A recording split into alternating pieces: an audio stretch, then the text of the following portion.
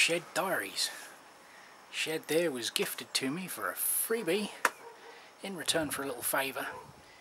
Does need a little bit of work, which we'll cover over the coming days or weeks on this project. So join me in converting one communal garden shed into a brew shed. Well, day one of the brew shed build. Excuse any wind noise that you might get over the microphone, it's quite blowy today, although it is clear at the minute. We're taking advantage of the short break in sunny weather as opposed to rainy weather. Here we have the shed base turned upside down. The wood framework is not the best. It's a cheap shed made cheaply, so we're going to beef it up with some 2x3s nailed to the existing framework, then we'll go from there. Well, why nail when you can use a gun?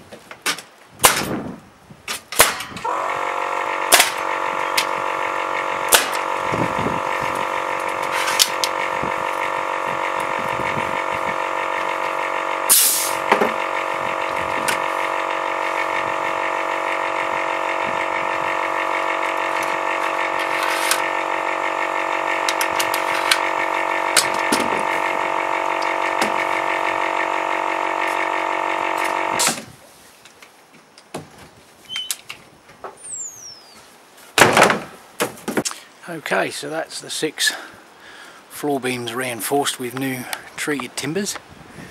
Should beef it up. Next we're going to flip it over and just put some extra nails into the new beams through the floor, just to stop it moving about a little bit more. Okay, so that's the actual footprint of the shed, which is 6 foot wide and 8 foot long. There is a little bit of damage just down there.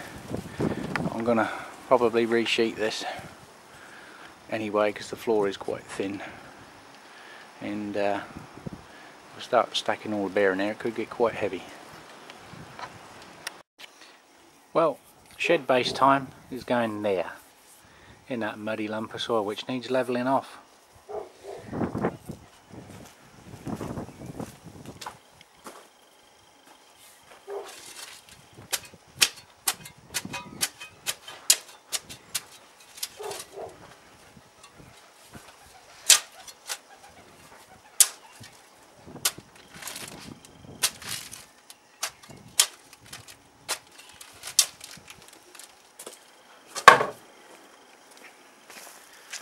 Bollocks to that, that's hard work. I've got a better idea.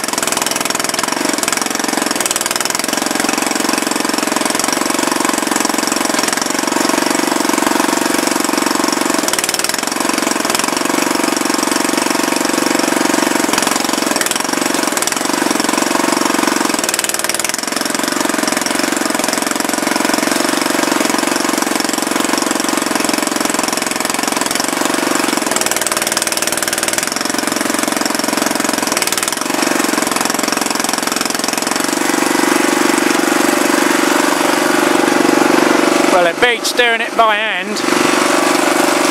Well, now we're finished playing with the digger, levelled the ground off. I've got some slabs just to sit the timbers on and level it up, which will be the next stage. Okay, you can see the treated bearers that I replaced on an earlier episode, and we've set the slabs in that the beams will sit on, and to see how level they come. They need packing out. We can just use some old slate or tiles. What I would normally do if this was a permanent or going in for a lot longer period of time, shall we say, but I would use 3x3 fence posts running all the way across, probably 5, 2 there and 1 down the middle, and run it and sit it on those, and then the posts on top of the slabs, just to give you more height and a rigid strut all the way across, which you can see just about there on the shed behind, which is on 3x3s on 3x3s, and they're just flush with the soil, but they are sitting on concrete slabs, and that shed weighs well over 1.5 tons. Right, time to lay the base. Well, that's the base laid down on the slabs. Seems pretty solid. Good enough for government work, as they say. There is a little bit of movement, but that's mainly when I'm standing in between the bearers. I think I might be doing my weight. Makes it curl up at the ends. Not much. But as I said, we're going to reinforce the floor. And we've got to allow for a little bit of settlement with the weight of the sides of the shed to come on, which will be in our next segment. And we've got Mr. Smiley come along to have a look. No doubt he'll leave a little present on here for this morning. Well, the first 2 sections are down the bottom. We've got the end section and the side. I've just given them a lick of wood preserver, filled any little nooks and crannies in. I don't want to sort of go to the trouble of replacing loads of parts on the tongue and groove. I think the other side I will have to do the bottom 2 sections though, but we'll cross that bridge when we get to it. Anyway, time to get the first 2 sides in. Well, that's the first 2 sections in. No dramas. I've had to brace it across the top, being I'm putting it in on my own, and a brace down there just to keep it upright. Normally I wouldn't screw the bottom in until I've got all 4 sides in and I can square the building up, but due to the fact that I am working on my own and we do get the odd gust of wind coming round, I have just put them in for now. If I need to just square the building up when the other 2 sides are in, it's just a matter of unscrewing them and jostling it round, but they're flush against the floor, so hopefully first 2 in, next 2 to go. Well, section 3's in. Got the brace across the top now just to hold it. But this one, I took the glass out, bit of sunlight there. The frame's a little bit rotten and I don't like just the plain greenhouse type glass. Breaks too easy, rattles in the wind and it leaks. Needs a little bit of work.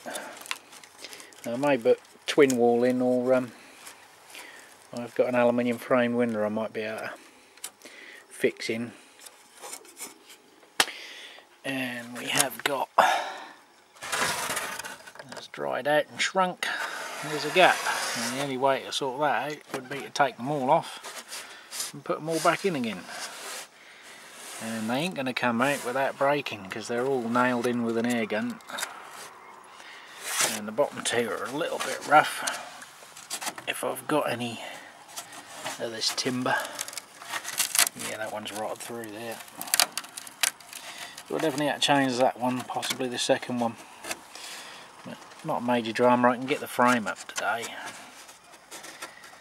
But this one we'll just have to seal up. So I'm not going to strip this whole side out and redo it. Right, let's go and get this last bit in. Well, there we are, the final side is in.